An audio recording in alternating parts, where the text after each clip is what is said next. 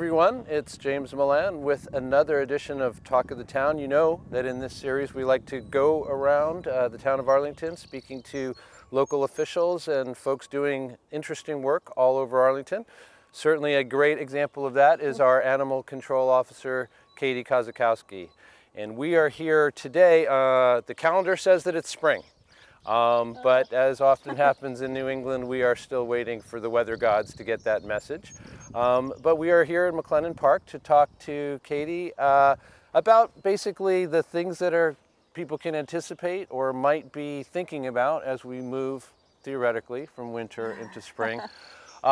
So first of all, I'm interested to know there's got to be a cycle to your year in general. And what have you been up to during the winter months, because you'd be, I think, a little bit less visible than you usually are to Arlingtonians in the winter. What takes up your time and energy? So in the winter, I'm still out there for sure. It's more of patrolling, make sure people are following the rules and everything with their dogs. The summertime is a little bit more busy just because obviously you have more people visiting.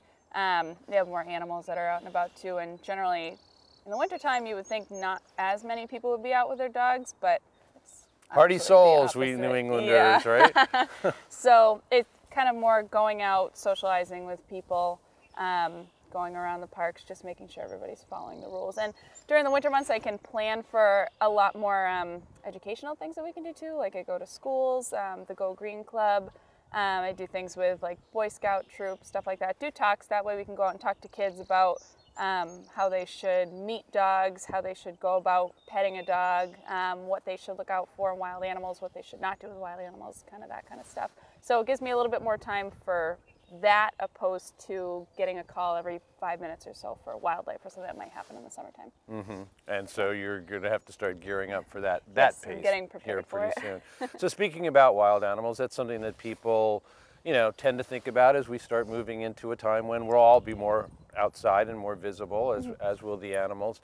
I know there's been some talk around town about coyote sightings, and it would be great to get the word from somebody who really knows about what we should be concerned about, what we shouldn't be concerned about, what misconceptions there might be, etc. So let's talk about coyotes first. Sure.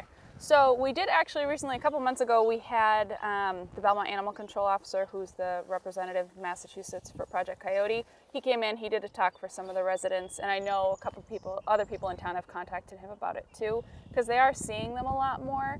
And usually like around February is going to be their mating season, so that's why recently people have been really seeing them. But I think also people are they're more shocked that they're seeing them because they don't expect to see them in a community with houses so close together and so many people out here too.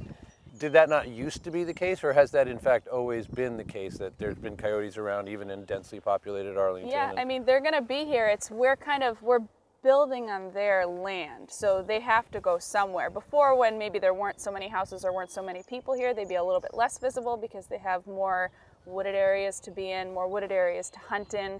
Whereas here, you see how close the houses are together, and there's rabbits, there's small animals that they hunt, and they're gonna have to do that somewhere. It just happens to be in your backyard now because they have nowhere else to go.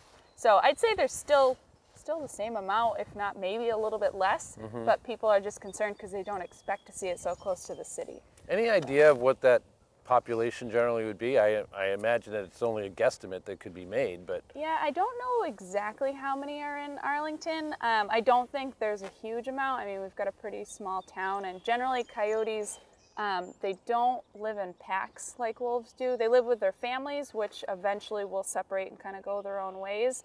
But coyotes kind of have their own home turf. Like one group of coyotes may have like a 2 square mile area in town that they don't let any other coyotes come into. So where somebody might be thinking that they've seen 6 coyotes, they might actually just be seeing the same one 6 times, and they just assume that there's going to be a lot here. So I don't really know, just because we don't have trackers on all of them, or I don't know what each one specifically looks like, but I'd say there's not a huge amount of them in here.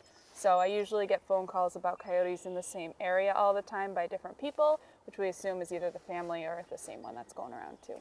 And so do people, I think some people are concerned about any interactions with coyotes. What would you like to say to those folks? I say don't be scared. A lot of people are nervous, which I mean, I don't blame them. If you've got a wild dog coming up to you, you've got a small kid or small dog or anything like that, then yeah, you do have reason to be cautious about it. But coyotes are more, they're scared of people. They don't want to interact with people, but when they're living in a community like this, they get used to being around people. So I wouldn't say that they're getting bold. I would say they're kind of adjusting to living with all of us. So if people are walking by the street, they're used to walking by those people and having them do absolutely nothing, then they don't really have a reason to be concerned, which not everybody knows too. So with coyotes, the more you can show them they should be scared of people, the better off you're going to be, and the more likely they are to run away from you if they see you again too. Right, and ways to do that, I assume, would just be, I don't know, being loud in some way, or just yelling at them. Yeah, just make some noise, clap your hands, bang some pots of hands together. Usually even just banging on a window or opening a door is enough to scare them off. I've gone to a couple calls where people were concerned that they were in their backyard and they were sleeping, open the door, they see you, and they'll take off immediately. So it all depends on how comfortable that coyote is around people, obviously, but the more you scare them, the more it's going to show them that they shouldn't be comfortable around people. And they'll find somewhere to go. It's not like they're going to leave forever or anything like that. But I think what a lot of people want to do is just totally remove them from Arlington, which isn't legal in Massachusetts. You can't relocate any wildlife. So that's not something we have an option to do. So the best thing to do is to educate people on how they can keep themselves safe, keep their animals safe, their kids safe, and what to do to keep them out of your yard if you don't want them in there too. If you do, they're beautiful animals. So take a picture, it's good to go from there. And you mentioned just a little bit earlier wolves as well. Tell us about the distinctions between coyotes and wolves, and also there's something called a coy wolf, which I didn't know, I have to say. Just tell us about those animals as well, and do we see coy wolves in Arlington? Or? Well, a coy wolf, so an eastern coyote, which is what we have out here, and a coy wolf are pretty much the same thing. They're all wolf hybrids.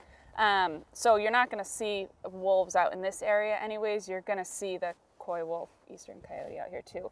And the coyotes are smaller than wolves. Much smaller, right? Yep. And wolves generally will tend to travel in packs, whereas coyotes are only traveling in their family pack. So that's a difference kind of between them there. I don't know too much about wolves just because we generally don't tend to see them out in this area, but I know that they're at least a hybrid of them. They're scared of people. You want them to be scared of people kind of thing. So same principles apply. Yeah. I'll ask you about a couple of things, and then I'll invite you to talk to us about, stuff that you would like people to know in terms of this time of year. So another, again, I'm mindful of what you were saying earlier about, people may be seeing the same coyote, various times and think they're seeing different ones. So I feel like I see turkeys, and maybe I'm seeing the same 2 or 3 or something, and they're just prancing around in the same circle. But what about the turkey population of Arlington and the surrounding area?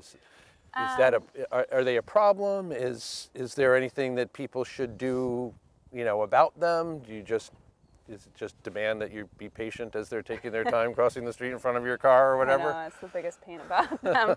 So turkeys, there are a good amount of them in Arlington, that's for sure. I don't know if they kind of act the same like coyotes do, where they just live in families, or if they allow others in. That I'm not 100% sure about, but I know there are definitely a couple of groups of them around. The reason that they're in a lot of the neighborhoods with a lot of people are because people are unknowingly feeding them. So like bird feeders, stuff like that. If squirrels get to them, knock the stuff to the ground, or if the birds knock the seed to the ground, that's going to be something that attracts the turkeys to come in and eat their food too. So that we definitely want to encourage people, if they're going to feed birds in the backyard, don't put anything on the ground, and get the little catch basins or whatever they are right underneath it, just to kind of catch anything that might fall, so you don't attract turkeys to your backyard. As for crossing the road or kind of being annoying with traffic anyways, a lot of people think that they are very stubborn birds, where in fact they're more like not smart birds, is what I would say. As opposed to all those smart birds out there? Yeah, exactly. Well, most of them, you walk up near a bird, they fly away, and you think, oh, okay, that's what you're supposed to do. Turkeys are like, what are you doing? This is my land. So they don't know that when they're crossing the street, if a car hits them, they're not going to be here anymore. They're like, okay, I got to get from one place to another. I'm going to make sure that I can get there, and they're going to cross the road if they have to. And then they'll go after people's cars sometimes because they are attracted to the shininess, if they see the reflection in the car or anything like that. A lot of times you'll hear, I think last year there was an article online that was going around about turkeys attacking a mail carrier. And that's because they're attracted to red, white, and blue. So they're attracted to their uniforms and to their trucks. So too. this is not just American turkeys, like U.S. 100% they really American support turkeys. the United States. Yeah, so do you have much interaction with turkeys? Is there a reason why you would have to deal with them much, other than to basically let people know if they're calling in, hey, this is the story? That's pretty much there. I mean, they hang out by the bracket school a lot because I think there's houses down there that are feeding them, not on purpose, but by mistake. Again, in the way you were describing. Yeah, exactly. So I get calls kind of a lot to go down there just because there's kids down there, and they're also attracted to people running. So when the kids are running, the turkeys will chase them. So that's kind of the main reason that I get calls about them, or if there's turkeys in the road kind of thing. And I know the animal control officer before me was able to kind of guide them because they were right in the middle of Mass Ave. If you turn on the blue lights on a cruiser, they follow those blue lights, and you can kind of like track them to go along the side of the road too. So. And this may be self-evident, but just as a last point here, turkeys we might say are kind of dumb, but they're not aggressive. I assume they don't pose a threat, or they can. They can, yeah. So you don't ever. I mean, you have a male turkey who's going to protect all the females. Generally, there's going to be one adult male that's in there who's going to protect all of his females. And if you come up and you threaten them, then yeah, he will come at you. So I never recommend chasing turkeys, never recommend having them chase you, anything like that. Some people think that it's funny. It's not something you want to do. If you get pecked by that, that's really going to hurt. And I would just recommend avoiding that altogether.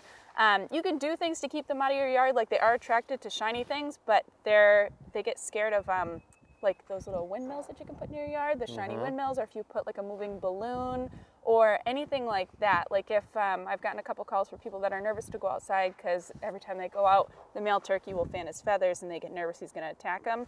Bring something like an umbrella to pop open at them. That'll scare them a little bit more too. If it's kind of like the immediate fright that'll scare them away. But if you're chasing them, he's going to defend himself too. And I don't think you want to get into a fight with a turkey. No, sounds like not.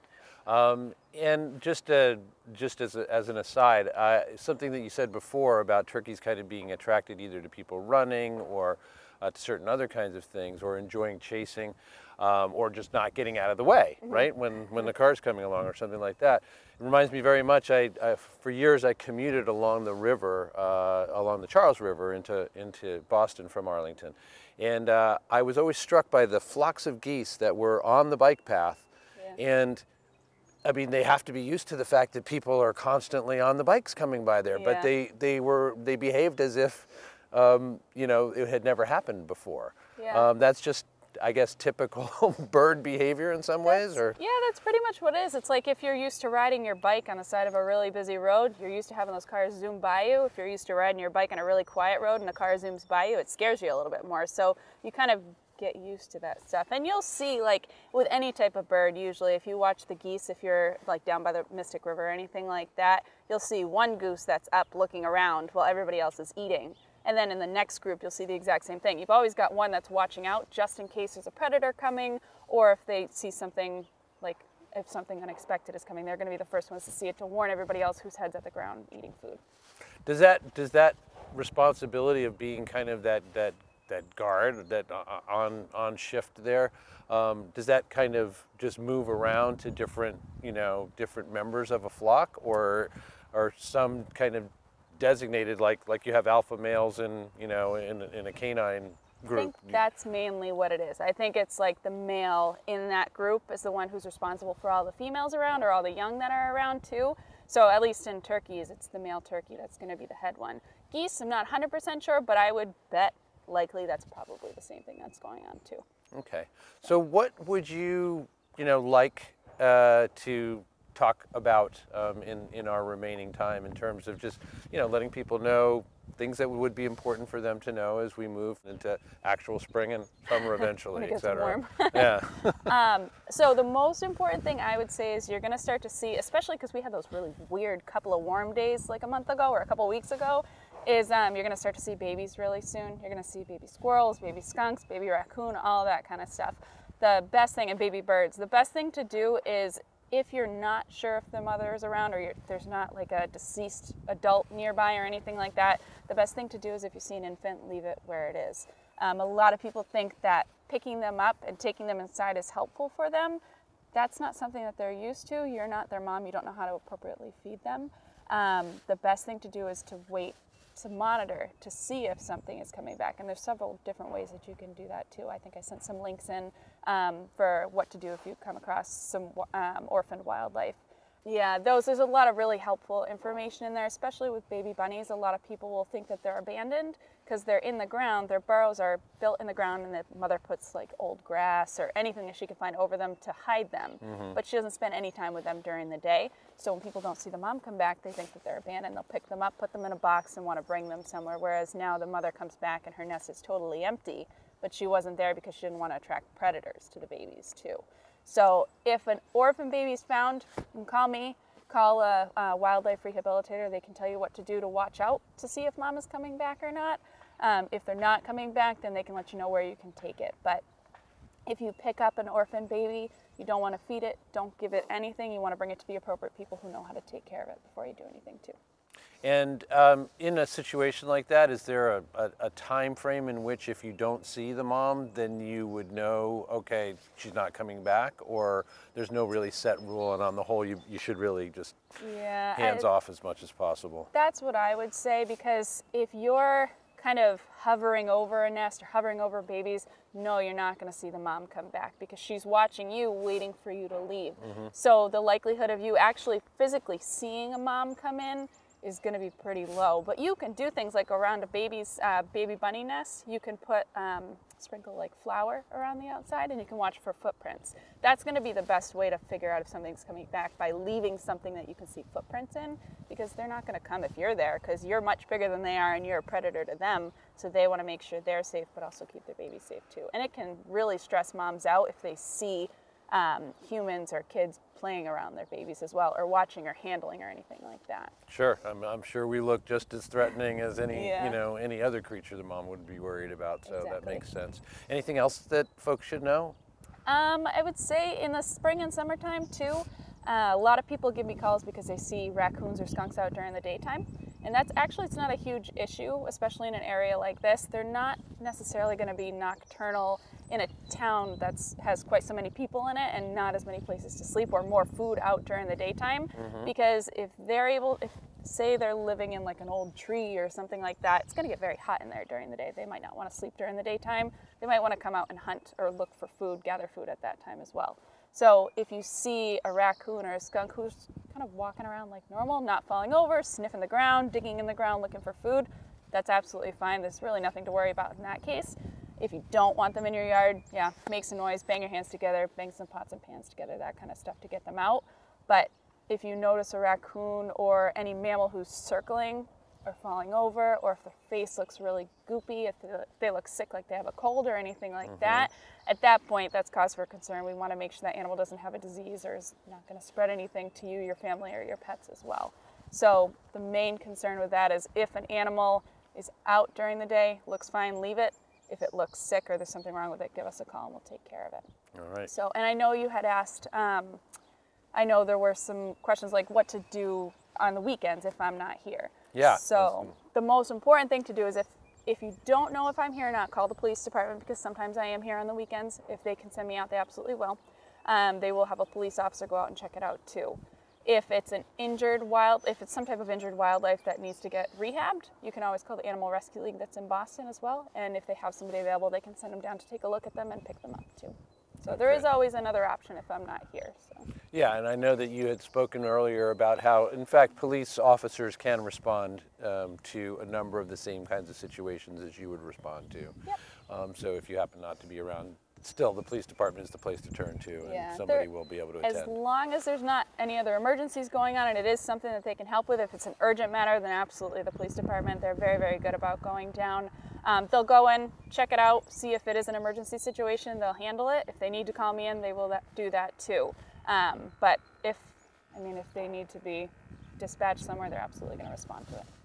Well, before we let you go, I wanted to ask, the last time I got to talk to you, formally anyway, was just shortly into your time here. And I know it's been a couple of years now in this job.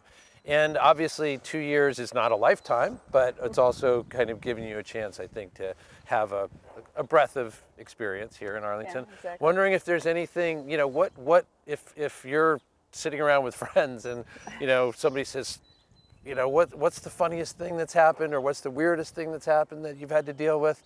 Do you have any anecdotes to share with us about something just unusual? I'd say most of the stuff that's weird that I deal with are like the weird wildlife calls that I'll get, or like I chased a domestic duck through a neighborhood once and I picked him up. We have no idea where he came from at all, but somebody called me and they were like, there's a weird looking duck out here and we've never seen it before, we don't know where he is. And I couldn't find him, and then I was getting all different calls from just the same general area, so I chased a duck. So duck sighting, which is weird. But other than that, it's a lot of, I think, fun, exciting wildlife things, like pulling little baby skunks out of drains, or helping like raccoons that get their heads stuck in trash cans, that kind of stuff too.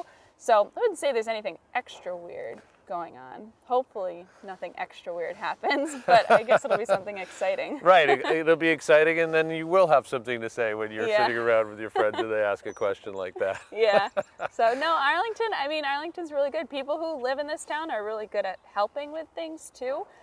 So if I, like with the ducks, somebody came out and they helped me kind of corner it. They came out with a blanket so he wouldn't keep running around. Or I actually, I guess here's a story. I was helping a swan who was trying to jump over that giant fence that's next to Route 2. He was trying to get over that, and I had a bus driver who helped me corner him in somebody's driveway. He was an out-of-service MBTA bus, and he blocked the bird in the driveway so I could catch him and put him in my van. Yeah, so that was kind of cool. That is kind of cool. And how often are you going to have a convenient out-of-service bus there to create a roadblock? This is awesome. Thank you. That's great. Yeah. Well, we'll let you get back to that fun and exciting work now, and we'll look forward to, we'll talk to you again sometime soon. Hopefully sometime within this next year, as the cycles move through, we'll have more to say when it comes, maybe when we're moving out of the warm weather and into the cooler weather in the fall, we'll check in with you again. Yeah, sounds good to me. Thanks for spending time with us today. Thank you very much. For Arlington's Animal Control Officer, Katie Kozikowski, and for Talk of the Town, I'm James Milan. Thanks for joining us.